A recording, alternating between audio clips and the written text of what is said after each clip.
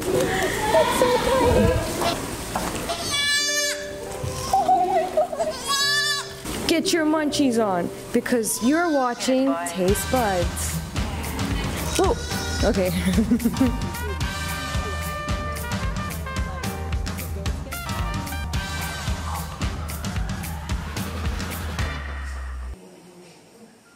The dish I am going to be trying today is a spit roasted goat. It's a style that's more common in the western and northern regions, but not native to this place. Demand from tourists, though, have now made it a popular food in Shunchang, and the people here have taken to rearing goats.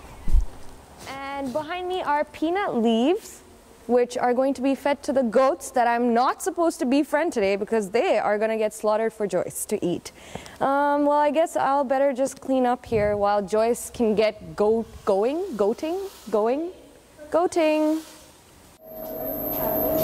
I'm standing in front of this machine for around 2 minutes, and apparently I'm getting sanitized because I'm going to be touching the sheep and whatnot, so they just want me to not have any bacteria, which is probably a good idea.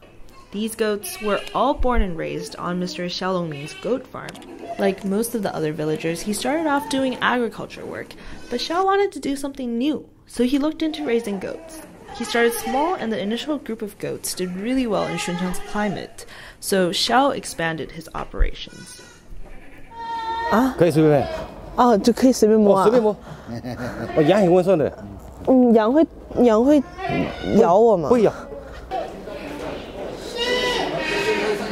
Mr. Xiao just told me that the male goats are the main suppliers of goat meat that we see on the market, whereas all the female goats here their main purpose is to reproduce, and the entire life cycle of a goat is around 1 year. So after a baby goat is born here, then they kind of stay in this pasture for around a year. 就说因为我们南方的它比较怕膻味，那时候我们这个羊的味道不会重。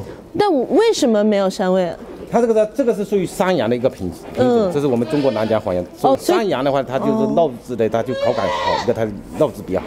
Xiao wanted to treat us to the most extravagant dish on the farm, spit roasted goat. And in order to make this dish, we need a goat. I was doing a story in Shenzhen where we were shooting roasted ducks, and then we were at the place where they slaughtered these ducks. And that was really the moment I was like, I'm done. I'm not going to eat any meat from now on. Yeah. Nat kept her distance while the meat was prepped for roasting with a mixture of flour, eggs, and store-bought Sichuan mala pepper flavoring, which typically has crushed chili flakes, oyster sauce, chili oil, cumin, garlic, salt, pepper, and sugar. Small goats can be roasted in an hour, whereas bigger ones require 2 hours. The meat was slow cooked to tender perfection while the skin was crispy. For the more picky eater who doesn't want to savor the muskiness of the meat, the in-your-face spicy and salty seasoning will cover it up. It is so juicy. I don't often do this, but I was so stuffed I needed to. Run, Joyce, run! Well, it's a wrap in Shunchang. We kicked off the trip learning about the culture and heritage of the She people while eating black rice and bamboo rice. We tried a whole slew of foods with fillings.